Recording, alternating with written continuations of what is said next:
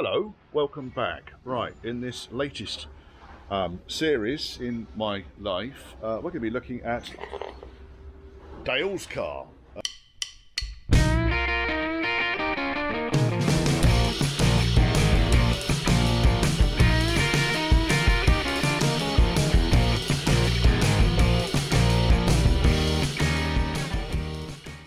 I've taken the rear lights out already, don't worry about that. It is quite a late Softdash. Not in bad condition actually. Fairly good order throughout. Dale's put a lot of additions on this. Maybe it's your taste, maybe not. It's Dale's car. Dale can do what the fuck he likes with his car. Nice leather interior on it. Sunroof. It is an SE. So it's one of the higher spec of the run-out models. It is 3.9 V8, which is nice rather than the turd of a 300 TDI. It's nice to see a 3.9 in one of these. Oh yes. Yes, so I was basically the jobs I need to do on this. There's two jobs I'm going to start with because Dale's on a limited budget here. Well, not on a limited budget. Dale's got a finite amount of cash you can put into this vehicle. So the first thing I need to sort out is the rear cross member. And in here, you can see over there, certainly, when I get this rear bumper off, you can see that the rear cross member has gone. They always rot from the inside to the outside. I've got another galv cross member I'm going to put on there. The other thing that I'm going to do on this, and it's actually quite a common fault with Range Rovers, with the ABS system, and that is, as you're slowing down and just before you stop, very, very, very occasionally, the ABS will kick in. Let's say if you drive one wheel over a manhole cover at a junction, the ABS can kick in, and it can be quite disconcerting. Now, Dale reports that this is happening in this car much, much, much more frequently, so I'm going to do some investigation into that. Softdashes, they've bonded the screens in as well, which is makes them difficult to work with around the front end. There's a lot of unique things on Softdashes. The whole bulkhead section is completely different. Clearly got dash differences. The seats are different, I believe. No, on this one, see they look similar. I mean, they're different style, but they look similar to the standard classic seats. Doors are different because they've got the much, much different.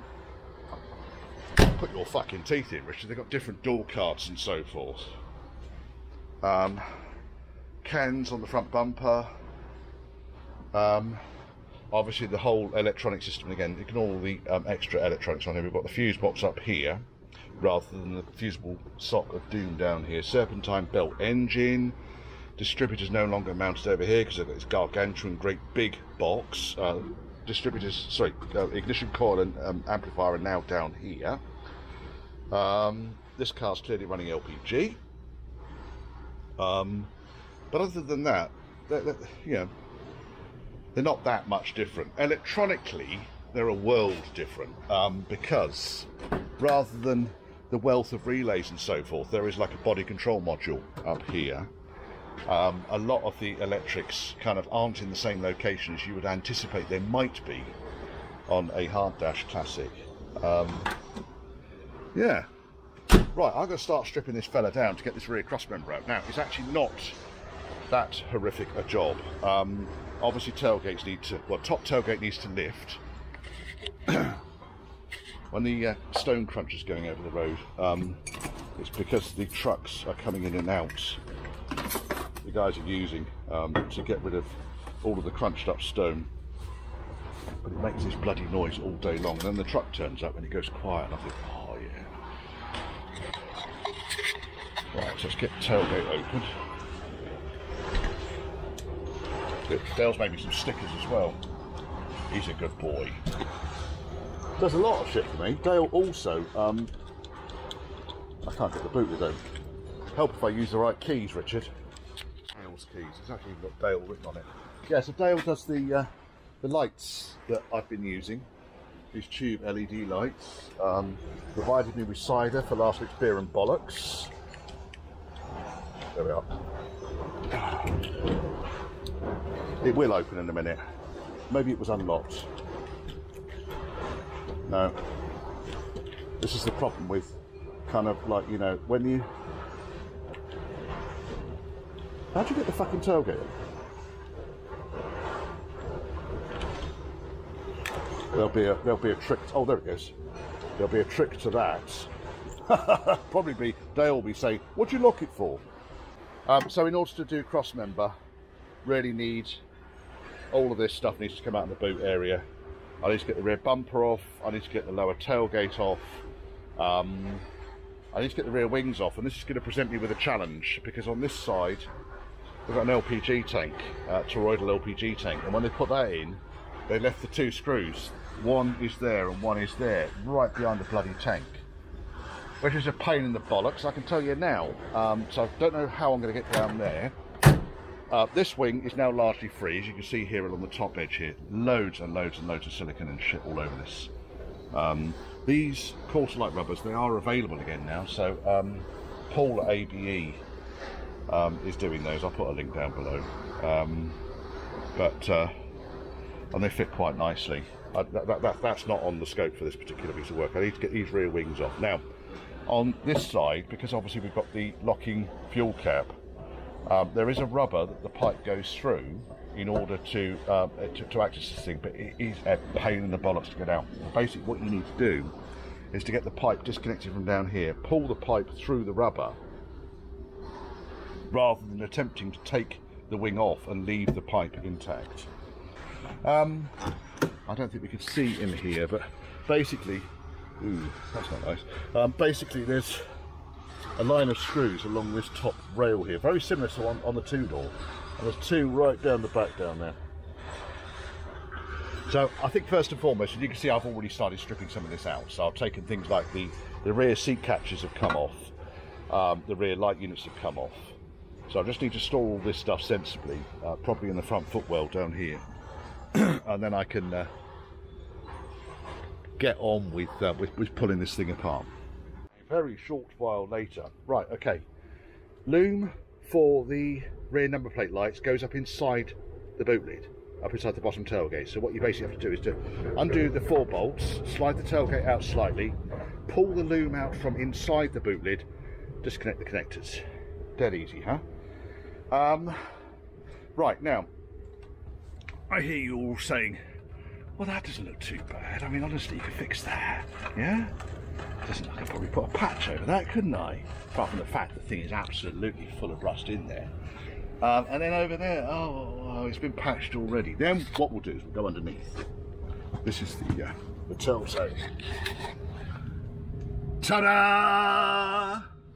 Yeah, that is proper fucked, that. Can you even see that? I hope you can. Got a hole in your chassis as well, Dale. Fuck's sake.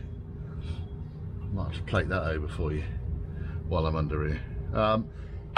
Fuel tank's the biggest consideration here, because ideally we want the fuel tank out, which means that tow ball needs to come off, and these things are an absolute and utter bastard to get off. So we'll see what the fuel tank situation is. It might be a weld it outside job. Not recommending that, folks. Right, there's quite a few patches on this actually. I'll have to extract a little bit of the lube. I've got a bucket here. It's a Smart Wipes bucket, which I used up. I'm going to start with that side, I think. We'll get this outer wing off. We'll put the fuel filler neck back on. So effectively, what we've got, this is quite common here, a line of pop rivets along here, a line of screws along the top. There should be a couple of fixings behind this section here, which you reach from up inside the wheel arch, but this has been glued on. As you can see, this wing now is fairly loose. Rear light units, should be 6 screws, 2, 4, 5, 6. There was only 2 on each side, so I'm pretty sure I've got those screws. So really all I need to do now to get this wing off is to disconnect the fuel filler pipe underneath, and drill these pop rivets out down here, and the rear wing can come off. I think. Now the other thing is, on the hinges, obviously these have got spring assist on them, which gives them a fair amount of bounce. On this side, the pin is not seized into the housing, which is I'm impressed with. This one, however, is. This is not unusual.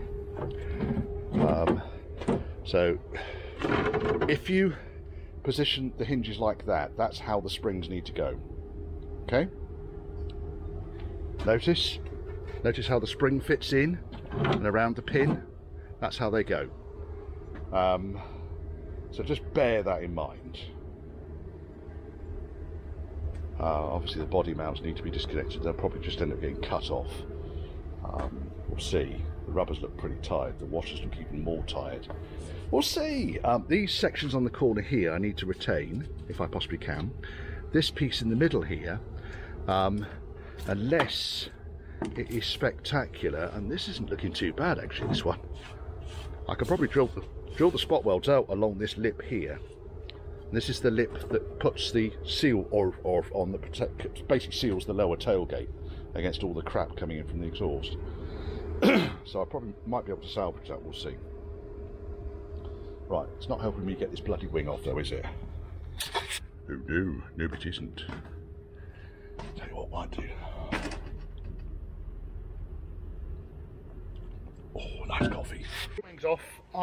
That's the fuel filler neck. You can see it's got a lip around the top of it, and the lip goes into this groove on the rubber. So if you want to get it out, the wing needs to be off, and then I put a flat blade screwdriver down to separate it off there, get hold of the main body of the pipe, then pull it away and it comes out. Okay, doesn't damage the lip, it leaves it intact. That's that off. Amusingly, while I thought the pin on this was really good because it wasn't turning, turns out that it's actually snapped off. There's nothing really holding this hinge in. You can see that that's broken off that end and it's rotted out in the middle like they always do. So to get these off, what I normally do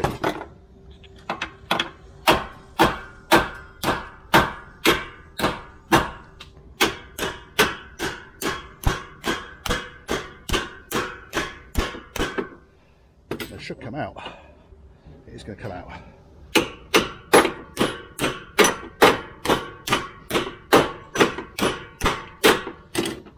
And then once it's out, it will fucking come out. Come on, you bastard. Once it's out, you can see the pin has actually snapped off on one end and not the other. So it'll need drilling out.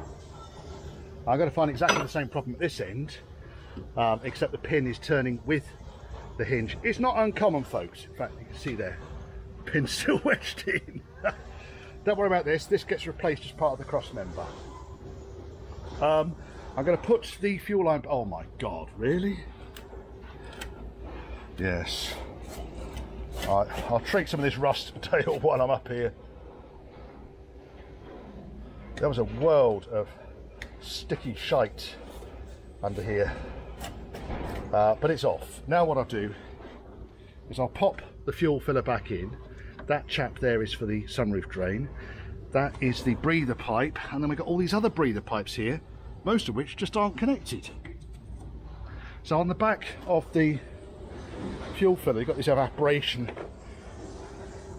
device. All the pipes are cut or broken. Just not connected. Don't understand it. Weird, huh? To get these things apart, by the way, the ones that have got the green collar around them, that green collar, what you basically do, pull the green collar back. I'm going to go down here amongst all the rot. Once the green collar, there's the filter there out of the, this is the filter from the air suspension. Yeah, they do that. Where's it gone? Once the green collar's come out, you can then see the white sleeve. And very much like the air suspension pipes, you push this in and pull the pipe out. I don't know where the other pipes have gone. They've all disappeared somewhere. There's one. What's that one for? I think that's the remains of an air suspension pipe there. I can't find the other breather pipes. There are none. So yeah, there's a catch there. Right, I'm going to start drilling out spot welds in a minute. Okay, taking the LPG tank out primarily because when I looked underneath it, it's not great, is it? It's probably be a drain hole underneath there somewhere. It's all quite solid though. I've not been at it with Mr. Tuppy. I'm not intending to either. The other reason I took the tank out is because I was a bit worried about how much was in that tank. It's nearly empty. And when I take the cross member out, is it not going to push down on the floor? Because it's not actually bolted onto the chassis, it's just bolted through the floor. It's got this big bolt up here, which goes into spare wheel retainer, and then it's got a nut on the back and there's a nut on the front there. So it's fine, there's nothing wrong with the mounting for it, but I was just worried that when I come to take the cross member out, it's going to put too much load on the corner. So you can isolate the gas quite easily when you do this. Now, these chaps here are the two screws that I couldn't access, which I can now, so we can get this wing off. So yeah, oh yeah!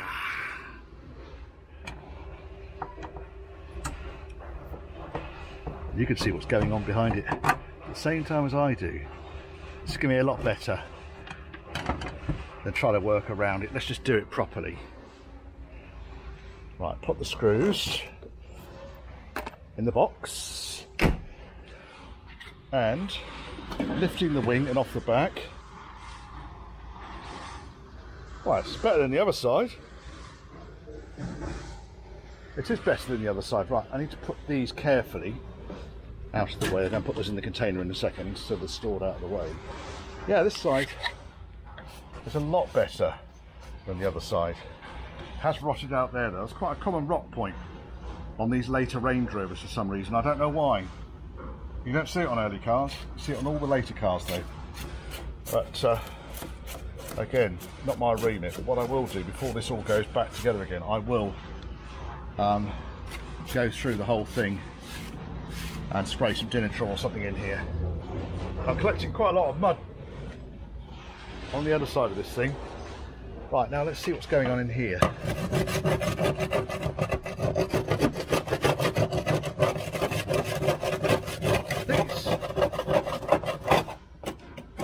It's largely surface rock. So I'm not going to go fucking ballistic with it. And I will paint it before it goes back together again. Well, that's quite a lot of shit there.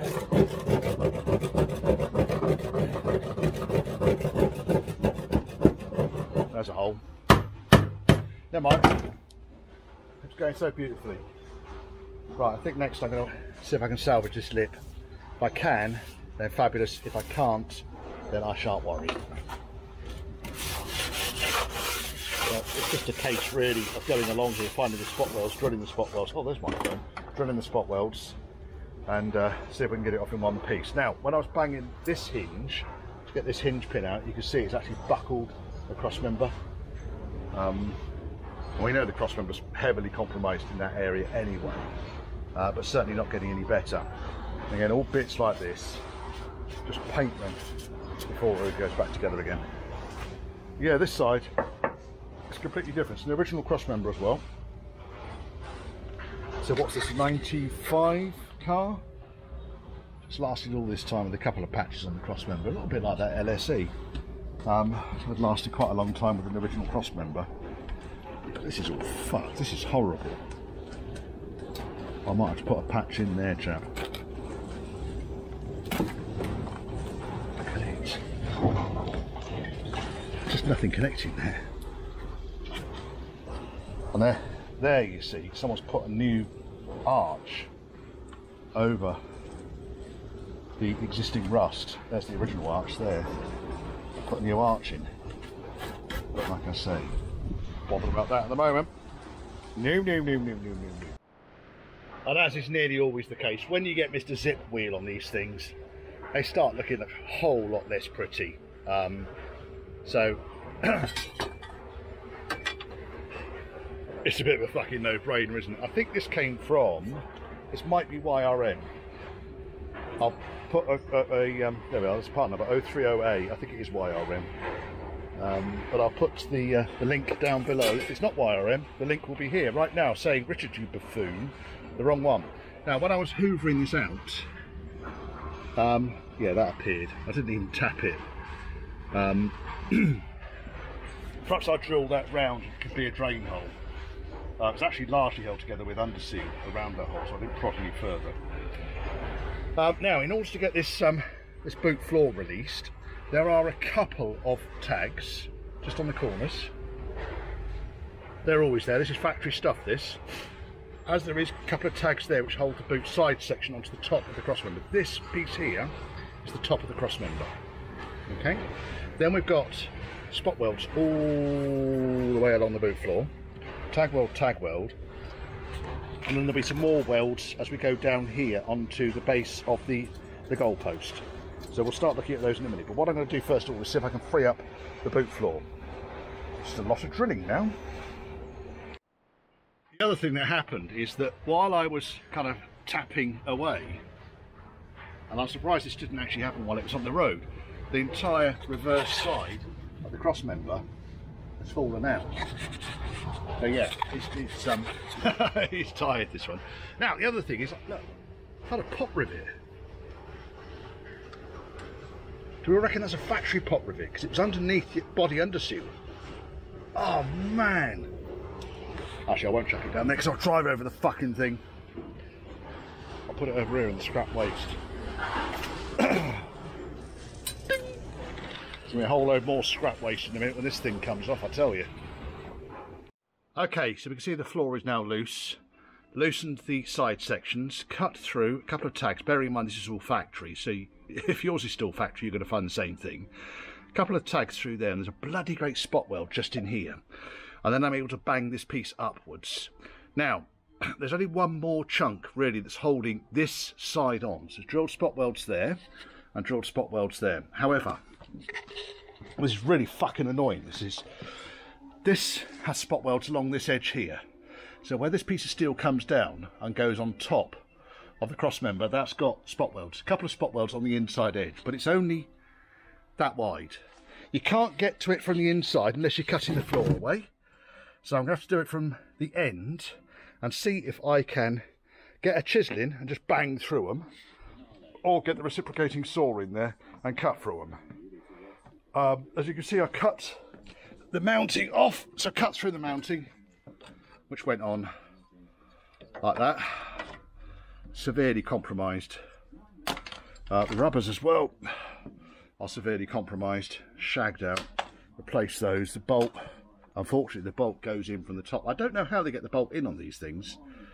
I think they put the bolt through the rubber and then put the rubber through the mounting and then fix it onto the chassis. It's a little bit like the bolts that go in at the trailing edge of the sill. Much the same sort of thing. There's no obvious way. Now, the only other thing I do, underneath here, there is a little flap along there, and rather than drilling, because invariably that bit is rotted out anyway, rather than drilling out a load of welds, I just cut it along that edge. And then this piece, I'll put a plate over the top of it that goes onto the bottom of the new cross member. This will be out in about 15-20 minutes, I reckon. I've just got to repeat this process on that side, and we'll be out. Oh yes. No special tools really. I mean, the only, I guess, special tool would be my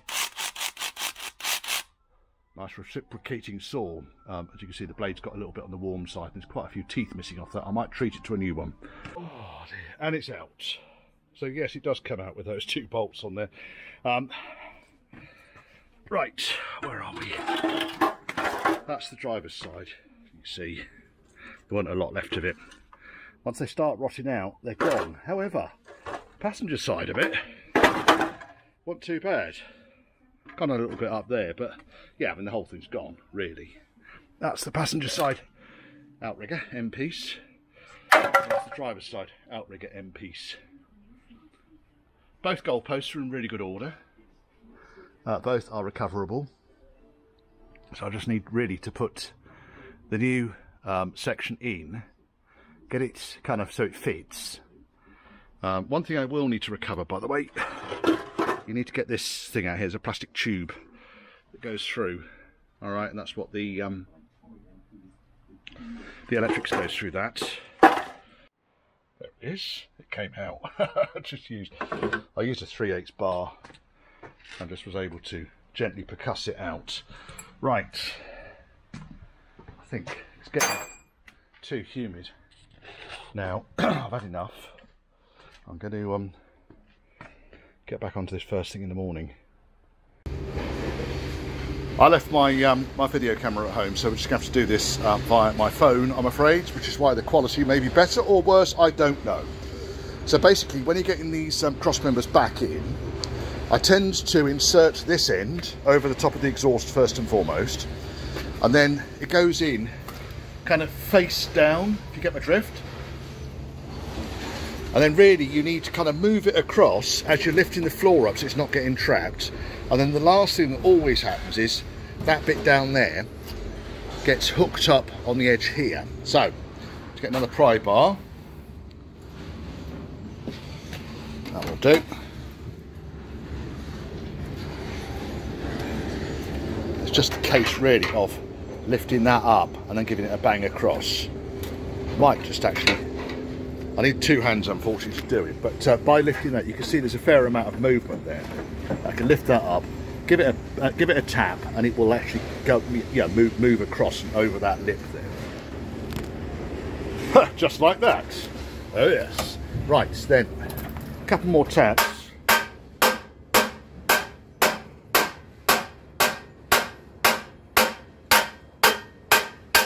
Right, that's more or less in place now.